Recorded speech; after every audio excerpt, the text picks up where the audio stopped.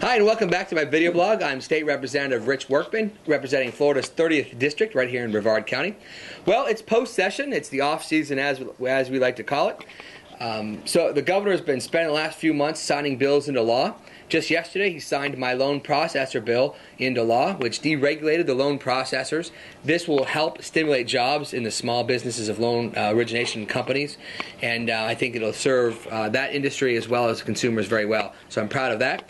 Also yesterday, he signed my Growth Management Reform Act.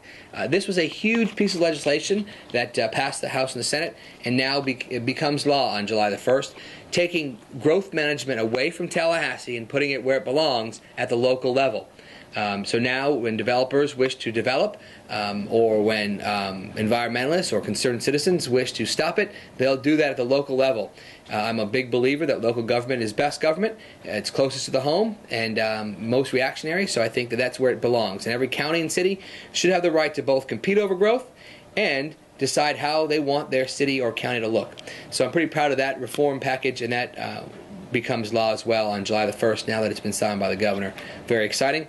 The governor signed a bill. It wasn't my bill, but one that I'm real excited he signed. It was a bill that would force any person in this state looking for temporary cash assistance, a welfare check from state dollars, to be screened for drug use. And if they're found to have drugs in their system, they'll be ineligible for these state dollars. I think this is a good move in the right direction to make sure that our state tax dollars, your dollars, I should say, are being spent for what they're meant to be spent on, groceries and rent, not on drugs. So I think the governor's made a good move in the right direction there. He's also required random drug screening of state workers. I think that's wise. I'd like to see these roles continue to be expanded and see if we can't make sure that our state dollars are being spent just right and not on illicit activities or not being wasted. With that, I want you to follow me on Twitter. Go to my Facebook page, join the conversation there. You can always go to my website at richworkman.com. Email me at rich@richworkman.com. Look forward to the next video and look forward to your comments. Thanks so much. Bye-bye.